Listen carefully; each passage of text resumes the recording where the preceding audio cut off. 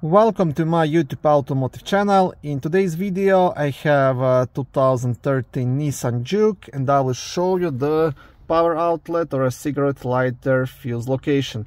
This video will apply to Nissan Jukes made from 2011 all the way up to 2017. Okay, now the fuse you want to check will be located in a fuse box in the passenger's cabin. It's right here on the left side of the vehicle dashboard.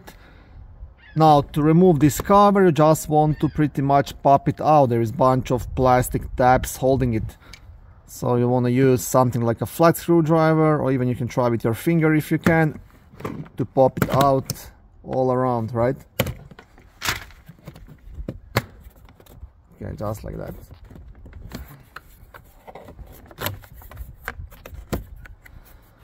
Okay, on the back side of the cover you will also have a small fuse diagram which can help you out, and here you have the access to the fuses. Here on top of the fuse box you have a fuse puller, the white piece, which you can use to remove and check any of the fuses. And the power outlet fuse, it's a fuse number F1, which is a 20 amp yellow fuse here on the top. So I hope you can see it. I'll zoom it in actually. Okay, this is the one in the top left corner.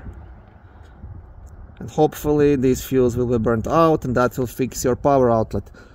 If not, you will have to dig a bit deeper, possibly remove the power outlet and test if the power is coming to the outlet, and if it's not, then the problem is in the wiring, and if it does come, then the power outlet failed. But first things first, always first check the fuse. Thank you for watching this short video. I hope it was helpful and educational. If it was, please like it and consider subscribing to my YouTube automotive channel. On my channel there is lots of how-to videos, do-it-yourself videos, car reviews, product reviews and other similar automotive topics.